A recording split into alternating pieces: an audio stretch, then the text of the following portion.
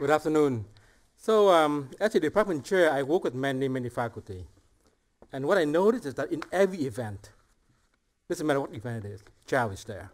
If he's in town, he'll show up, he'll talk to the student, he'll talk to the faculty, the staff, and so on and so forth. So it's not only the university event or the Jacob School event, also EC event as well. And I want to say a few words about his teaching as well. So as the department chair, I actually read all the CAPE review. So if you are my faculty, I know how you teach.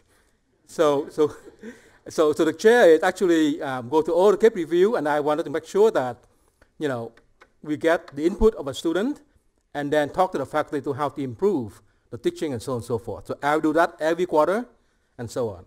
So I'm going to read a few of the comments from the course that Chow teach. And Chow teach 103 and 135A. And 103 is a required course that all students take. So actually he touched on thousands and thousands of our own students throughout the year. So this particular one it's quite lengthy.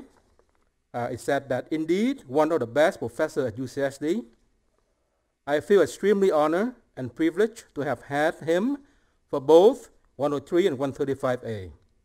In fact, one of my main motivations for taking 135A was my awareness that Professor Tu was going to teach it this quarter.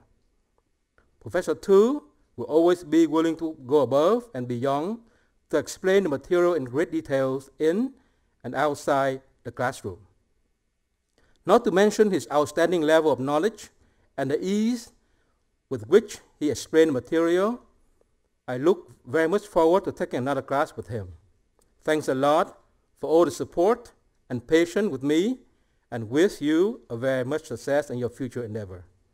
So that is a very nice way. And typically, student does not really write, lengthy CAPE review. They have very short sentences.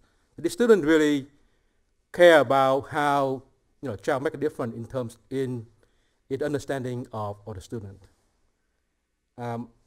One more very short comment. One of the best professor in EC department. Because of him, I choose semiconductor depth. So I reflect that, how do I guide my young faculty, right? Who would be a great model that when I recruit faculty, I'll point to that person and saying that, we should try to become that person. So I think Chow is that person. So we appreciate all the things you do for us. We're looking forward to work with you in the future. Thanks, Charles.